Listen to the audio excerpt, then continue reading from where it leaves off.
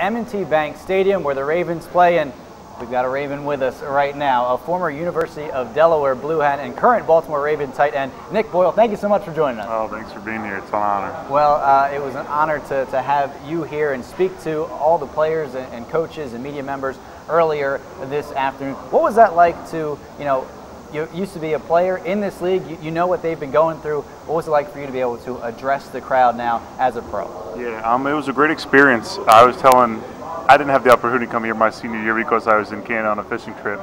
So this is the first time. Did you catch anything? Yeah, I always catch stuff, right. when I go. But, it's an experience in its own. And, they put up a great event here.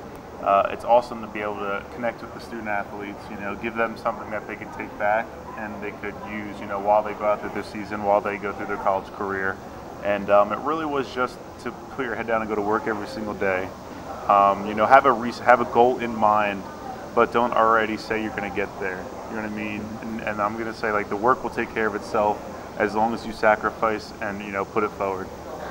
Nick, like you said in your speech earlier to the players, the perception out there maybe to the NFL players and coaches, CAA football is a great league. It's the best league at FCS.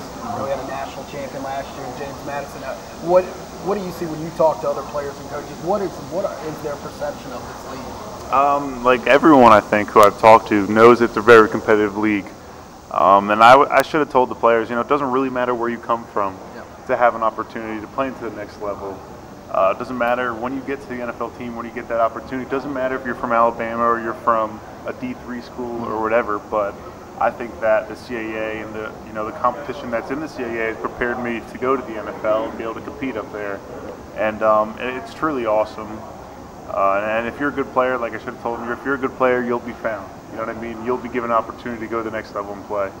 When you're playing some of the other teams, is there ever, run into another CAA football player? Is there like a special alumni clique group when you guys see each other? Maybe some players you played against at that level? Yeah, I don't have that many people that I know of. Yeah. But as you play more through the NFL, I see people have more acquaintances, and it's awesome to know who you're playing against like that, or have a friend on the other team.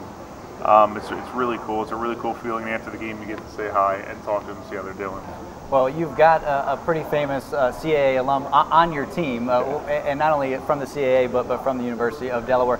How has your school connection, even though you weren't able to play with them, helped yourself with Joe Flacco, both on the field and off the field?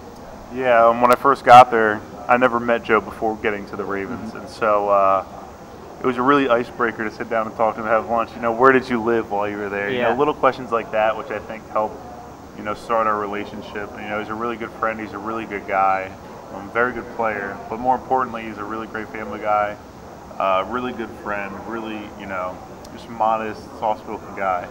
And I think going to Delaware, as he did too, helped us, create this relationship and, made it easy to become a good friend.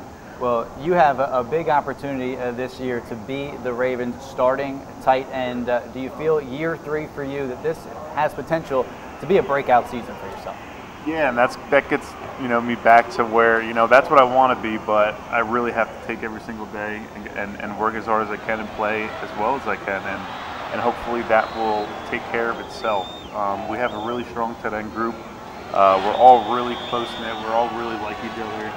And, we're just going to get each other better. And, from then on out, the coach will make the decision on who he wants to be out there. And, that's the way we're going to take it into camp, and hopefully it'll work out. It's funny, as we look at some of Nick Boyle's highlights from back in Delaware here on your screen, we do have a question from the Facebook Live audience, the Fighting Hens. As we're seeing you on here, they ask, what is your favorite pass route? I see a lot of seam passes here, little pop passes in the end zone. My favorite pass, or my favorite route, I would have to say, would either be your play-action pop pass, like a seam, because if you're a good run blocker, you're going to be able to sell the run, and then that'll allow you to free open, or running some type of stick, or like an 8-yard out.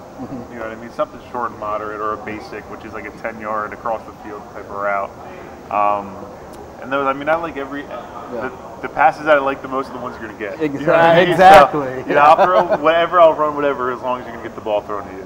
We also saw on those highlights you jumping over a player, which you've done several times in your career at Delaware. We saw it in the Senior Bowl, I believe, which you've been very successful with it, and you haven't been injured with it so far. It's been effective. Where did that come from? You've been able to pull it off so successfully many times. It just really, after getting tackled too many times by your knees and ankles, I figured I'd just try it once, and then I was successful. Actually, the first time I did against Navy, and I fumbled after. It wasn't very good. But, did Coach have a few words? Oh, he crushed me. Yeah, Coach Brock crushed me when I came to the sideline. But, something that I just tried to do, and, when you're a bigger guy, everyone's going to still try to take you out by your legs. And so when you have the opportunity one-on-one in open field, it's another tool in your toolbox you could use. Well, we hope to see you jumping into the end zone right outside of where we are today at M&T Bank Stadium. It's really big for the league for you to be here and speak with us as an alum and now an NFL player. Best of luck this season with the Ravens. Thank you so much. Great to see you, Nick. Absolutely, absolutely. All right. That was